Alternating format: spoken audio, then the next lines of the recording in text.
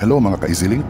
Welcome to another edition of our lesson video in TLE 6, ICT and Entrepreneurship. Today's topic is functions and formulas in an electronic spreadsheet tool to perform advanced calculations on numerical data. Our code is TLE 6 IE-OF-12.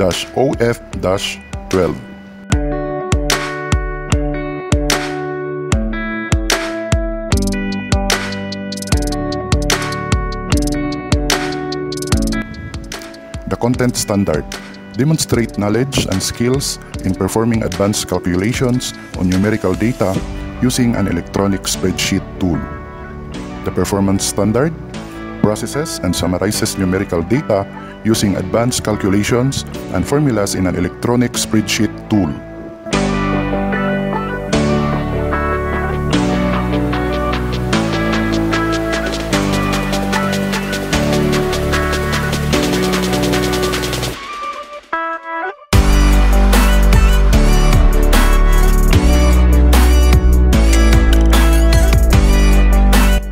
The objectives: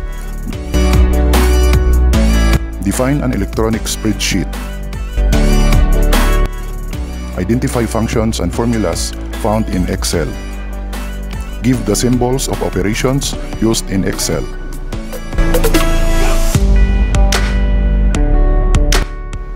Let's be informed. An electronic spreadsheet application program is designed to perform basic mathematical and arithmetic operations.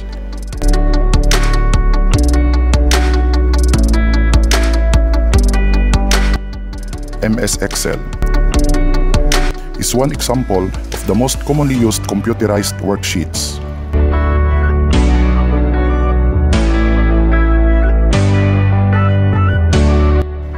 Microsoft Excel or MS Excel is widely used in: first, accounting and financial applications; second, statistics; third, engineering calculations; fourth, analyzing data.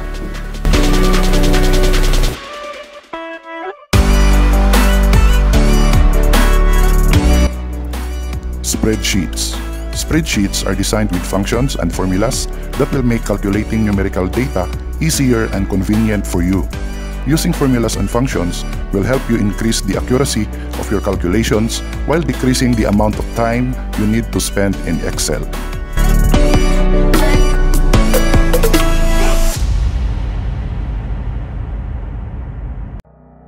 Functions. Functions are calculations that return a result. To create and enter functions, always start with an equal sign. Without it, Excel will not calculate a result.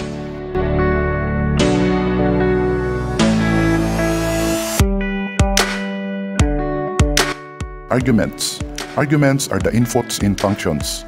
Arguments can be in the form of numbers, cell references, or text.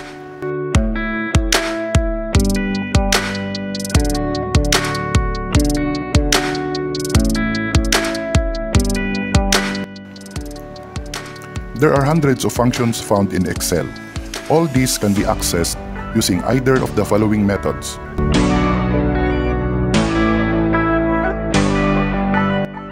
First, click the Insert Function button or FX from the left side of Formulas tab.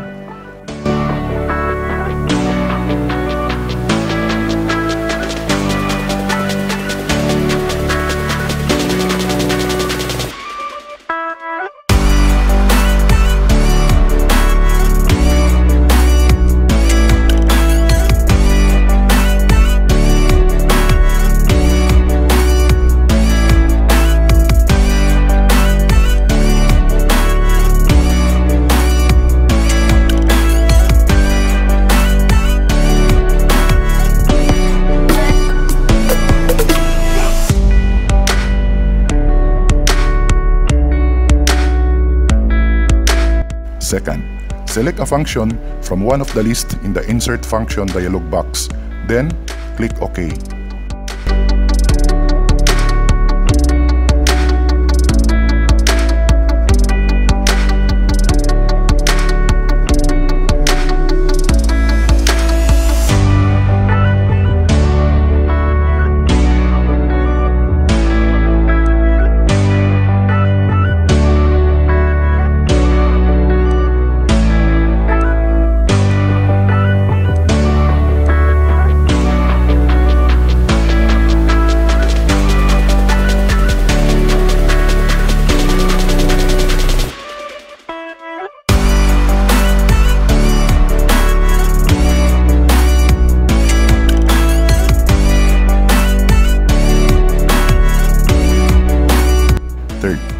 function arguments dialog box will appear that will automatically assist you to input numbers in your selected function.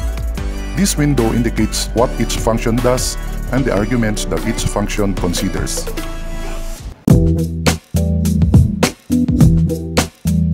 Fourth, directly input numbers into the cells. Useful prompts showing the format of the function and the arguments that should be inserted will appear. You may also use the mouse to click desired ranges that you want to include in the function. Then, the cell's address will automatically be inserted in your function. Once the numbers are typed in the dialog box, click OK.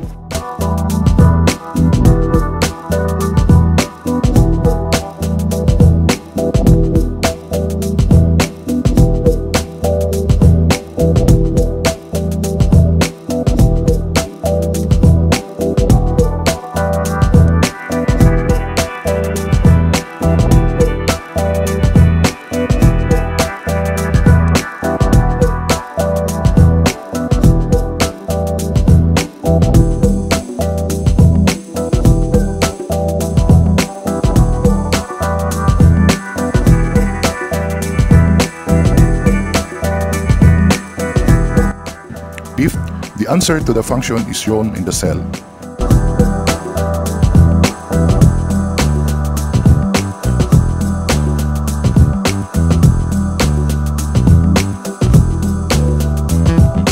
The Microsoft Excel chart or MS Excel chart.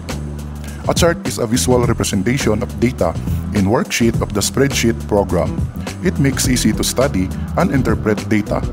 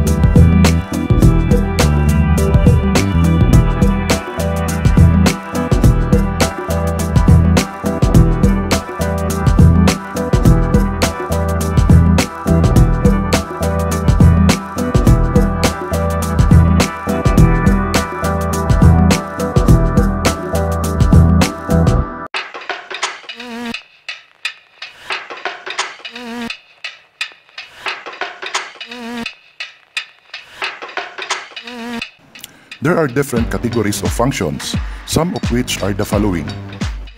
Mathematical. These include mathematical functions such as average, sum, and etc.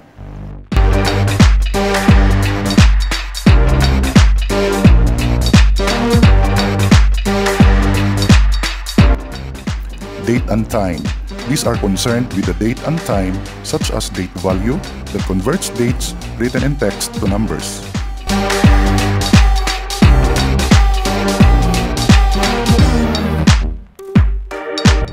Logical. These are used whether arguments, text, or values are true or not, depending on the set standard.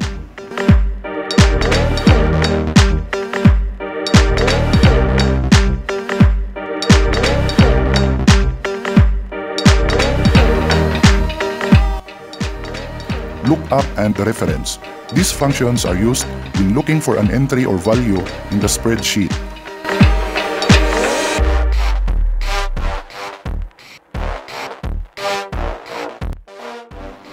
Below are some examples of the commonly used functions. Sum. This is used to add two or more numbers together. Cell references are used in this formula. Separate numbers or cell references by commas, then it will automatically be added.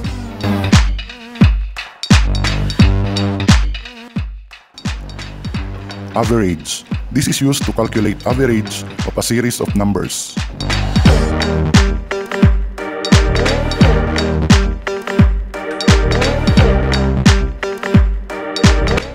Count. This is used to count the number of cells in a range that have numbers in them. For instance, if there are 5 cells that contain numbers in A1 to A15, then the result is 5. Count also is used to count the number of cells that have numbers and or any other characters in them. It works with all data types. Len. This is used to return the length or a string or an entry.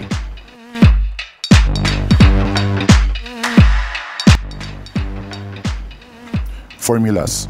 Formulas are combinations of functions, operands, and operators. These are used when you are manually calculating.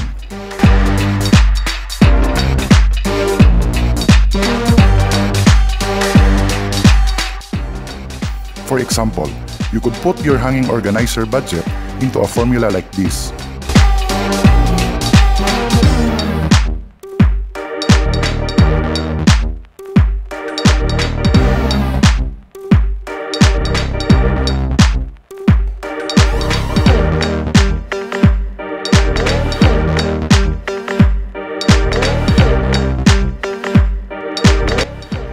Let's answer. Number 1. What is an electronic spreadsheet application program? Number 2. Differentiate functions from formulas. Number 3. Explain the different categories of functions. Number 4. Give examples of commonly used functions.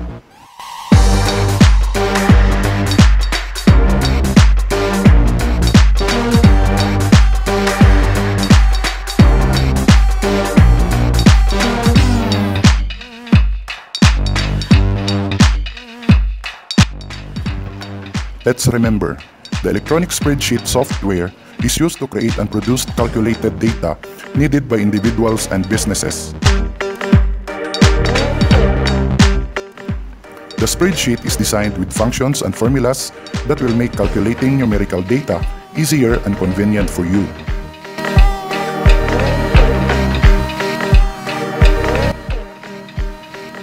An Excel functions always begins with an equal sign.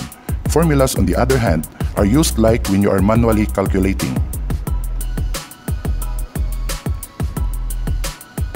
Let's do together. Create an Excel file for the expenses below. Using the formulas and functions discussed, calculate the following.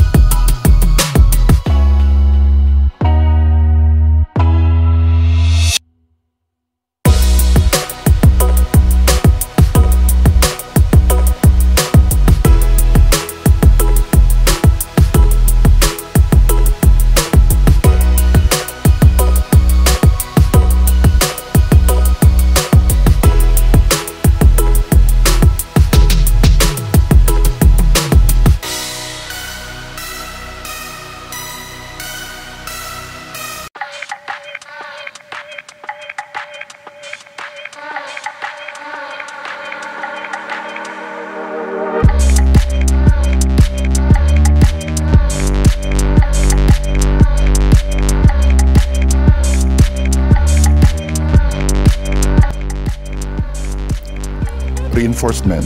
Compute the total sales of a fast food store using MS Excel.